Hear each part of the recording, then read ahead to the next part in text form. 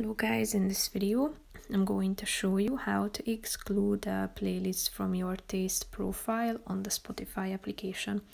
But first I just want to mention, don't forget to subscribe to my channel, because at 100,000 subscribers I am going to show you my whole YouTube revenue statistics and growth strategy, how to make money online. Now let's jump into it. First of all, open the application on your phone, tap on the home button down below, and then select the playlist.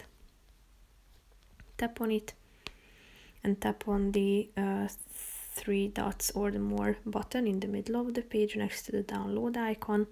Scroll down and here you have the X in a circle option, exclude from your taste profile. Tap on it, and as you can see, listening to this playlist will have less impact on your taste.